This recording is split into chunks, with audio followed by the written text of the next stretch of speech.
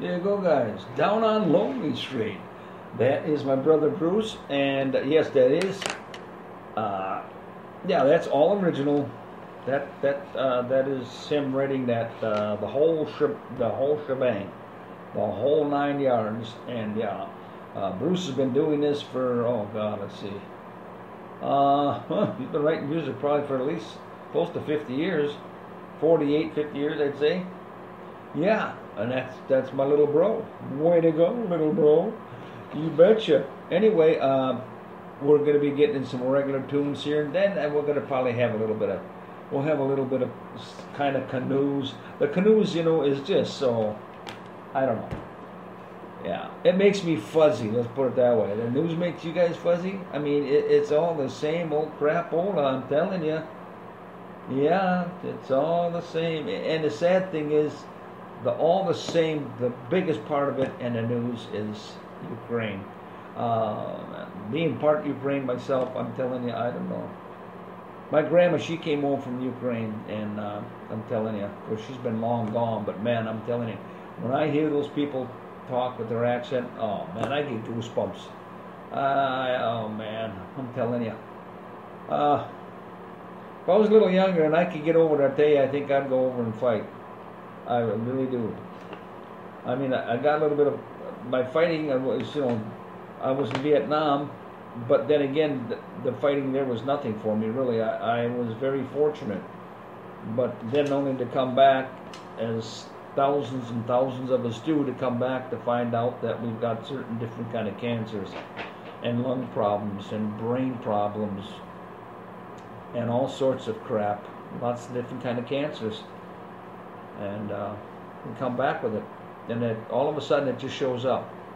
I didn't have any symptoms, nothing. 2 days after my 72nd birthday, which is in January, I found out.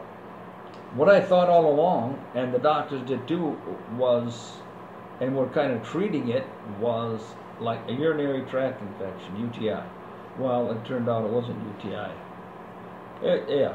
So anyway, there we go. You betcha. Ain't that right there, you old Popeye, you old fart, you old... Oh, hey there, Alabos. Hey there, Bluto. Where's my spinach? Somebody took my spinach. Oh, well, blow me down.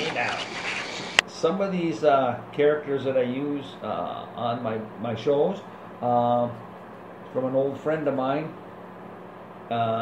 he does impressions, and that was one of them. He does many, many impressions, and I don't know if I've got another one here or not. Anyway, yeah, very talented man. Let's see, what do we got? Oh, you guys love this one, I know it. Are you ready? Benny Hill, God bless you. What say the Queen?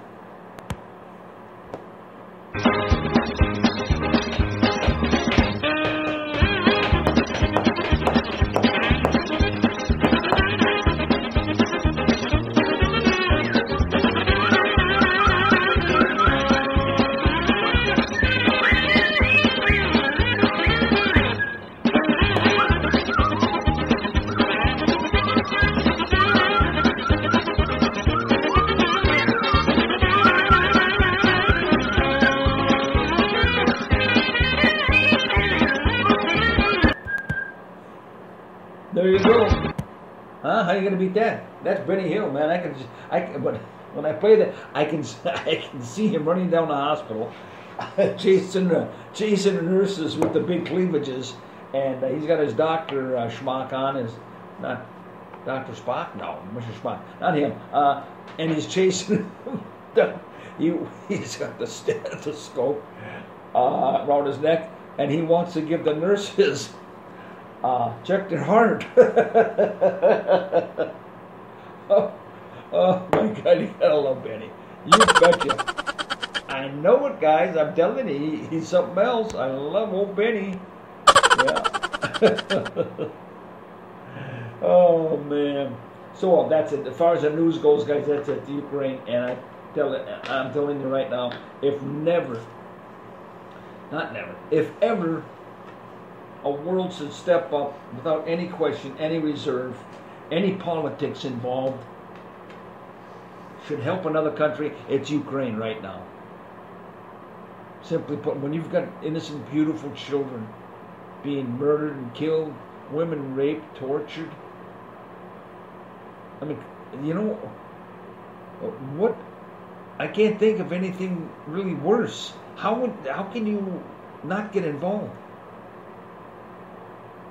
You have to get involved. That's all there is to it. Oh man, makes you sick. Come on, Biden, get off your ass. I'm not saying send in troops, probably just yet, but I am saying let's see some really tons of weapons going over there. They should have blew with that when they were first going in there with that 40, and they just kept on throwing it in a news media's face. 40-mile long goddamn convoy of tanks and trucks and shit, from Russia coming on in. No, they should have been blown all to hell within the first couple days, if not hours. So I'm not a military strategist by no stretch of the imagination, but I do know a little bit of common sense, and I have a little common sense, and I do know a little bit about warfare. I really wish they should have done something. They didn't even have to send in jets. Then you got the no-fly zone and fly zone, and that's a bunch of bullshit too. Send in the drones. That's all you had to do. Send in about, I don't know how many missile rockets the drones hold, but the drones could have definitely took care of that convoy right from the get-go. Anyway, all right, you're listening to Fuzzies. I gotta see. That's why I call myself Fuzzy. I guess. Oh yeah, Fuzzies Walkers Mafia Inc. podcast. You betcha. We're just starting this new out. Formerly was known as Captain Boomer's podcast, but old Fuzzy kicked the old captain out. Fuzzy's moving along here. All right, you betcha. Okay, what else we got? What else we got, Bob? Huh? Oh, just some paraphernalia, just to throw out some stuff. I got some stuff I can throw out for the boomers, don't you know? Yeah. White Castle potato chips. What do you guys think about that? They had about 5 years ago, they had a contest with different flavors of potato chips. I think it was Lay's. Well, myself and my crew down here at the old station here, we came up with ours, and they came in third place. Yeah. Huh? Do you guys remember that? Huh? Yeah. Thank you. We came in third place, and our entry was White Castle flavored potato chips. Huh? What do you guys think of that? I think it's a good one. You betcha. And anyway, we took third place. Yeah, you betcha. Okay, I've got to remember this, guys. Got to remember this. You can tune a piano, but you can't tune a fish. You betcha. Yeah. Elmer Fudd and Porky Pig are going to be telemarketers.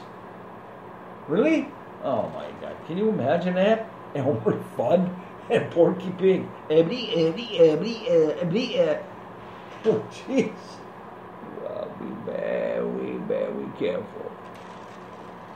Be careful. Dr. Ruth, you betcha, that little Hungarian broad. Remember her? Oh yeah, she's a sex therapist back in the 70s and 80s. Dr. Ruth. I don't even know if she's still alive. You guys remember her, right? That little midget? Yeah. Oh, man, she had some explicit stuff on there she talked about. Oh, yeah. Oh, yeah. What's this? Burning barrels of shit for $1.25 an hour in Vietnam. Oh, yeah. Yeah, that was great. Yeah. Oh, this was for Putin. I didn't fart. My ass just blew you a kiss. I like that. Yeah. You betcha. And the people at Mars Magazine, stands for Medicated and Retired Seniors. Mars Magazine. Remember that name, guys, because I tell you, they're a lot better than ARP. You betcha. They're more in depth, and they got a little bit better sense of humor. ARP doesn't have any sense of humor at all. What can you expect from a name like ARP? ARP. You know, it sounds like a frickin' seal. ARP. I mean, come on. Anyways, yeah, ARP.